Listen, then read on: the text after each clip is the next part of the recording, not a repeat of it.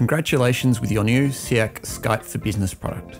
In this video, we will walk you through how to reset your password so that you are ready to log in to Skype for Business for the first time.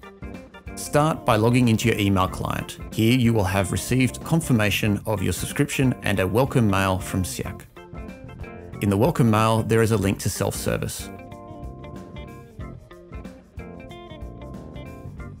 Enter your email address and click the Reset Password button. Then go back to your email inbox and open the mail you have just received.